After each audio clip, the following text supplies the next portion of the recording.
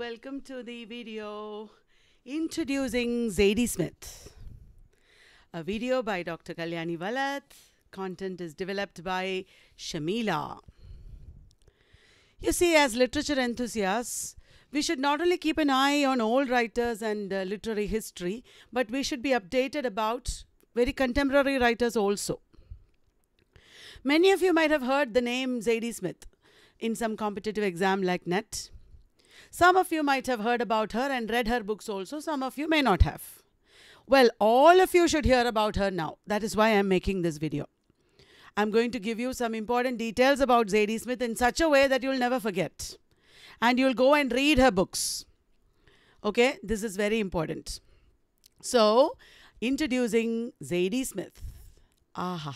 This is Zadie Smith. She is looking very sad. But don't worry, the video will cheer her up. She'll be smiling very soon. Zadie Smith is a contemporary English novelist, essayist and short story writer living in Britain. She is half Jamaican. She was born on 27th October 1975 in Willesden in northwest London. Northwest London is the poor locality of London. And her mother was a Jamaican and her father was English. Her father was 30 years older than his wife also. And at the age of 14, Zadie changed the spelling of her name from S to Z. And her mother, who was Jamaican, grew up in Jamaica. This is her mother. And she emigrated to England in 1969. Have you been to Jamaica? It's a beautiful place like our Kerala. Well, Smith's parents divorced when she was a teenager. And Smith had a half-sister and a half-brother and two younger brothers. I will introduce them all to you. But first, this is Jamaican flag. Jamaican beach. This is Jamaica. Looks so much like Kerala, including the coconut trees. Wow. Another beach. And some shops. You can see such shops in all our tourist places like Kovalam in Kerala. And Jamaica is the home for Rastafarianism. It's actually a religious movement, but it has its impact on poetry also. And recently a Jamaican writer got Booker Prize a few years ago. Do you know his name?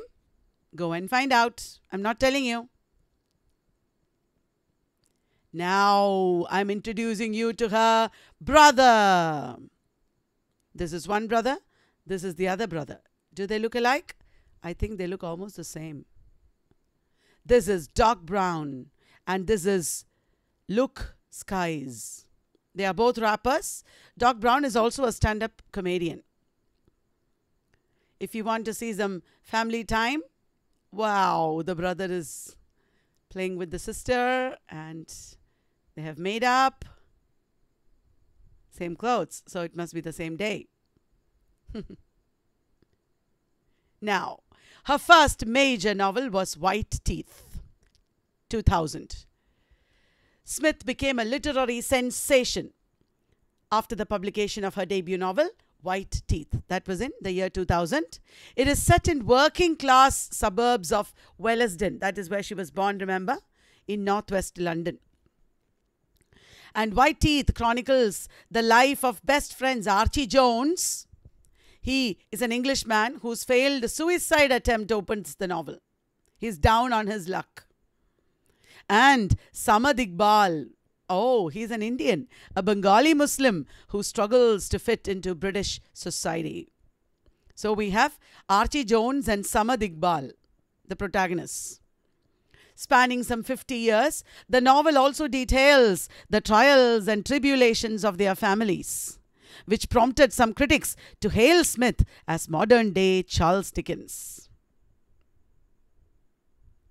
So, she has written about the underprivileged people, the trials and tribulations of the underprivileged families. The ambitious work won numerous awards, including the Whitbread First Novel Award, and was a finalist in National Book Circle's Award, National Book Circle's Critic Award, and Orange Prize for Fiction. Good for a debut novel, but the next novel was kind of criticized. Now, let me show you some pictures of white teeth. Uh-oh, this is not what you expected. Come on, this is the wrong picture. No. Let's move on. These are white teeth, of course, but this is not what we want to see, eh? Move on. Ah, ha, ha, ha, ha, ha. Look at the cover pages. The writing looks like white teeth, right? The writing is arranged like white teeth. Right. Now, this is the TV show White Teeth.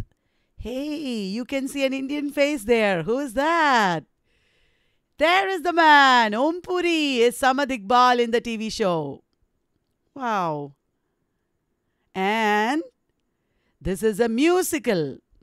White Teeth was also turned into a musical.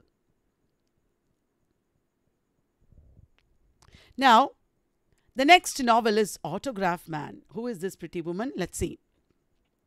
It is the second novel by Zadie Smith.